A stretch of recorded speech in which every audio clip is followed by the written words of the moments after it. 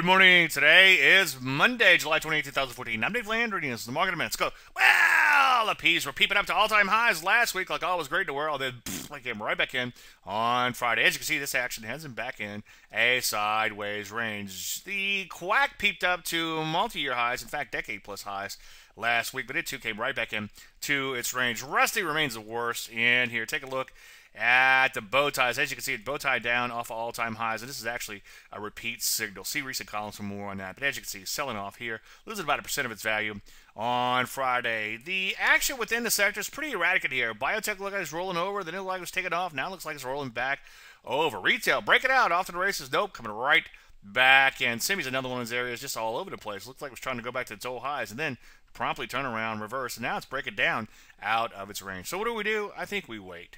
Any questions, as usual, Dave at DaveLandry.com. I'm Dave Landry, and you heard Market in a Minute.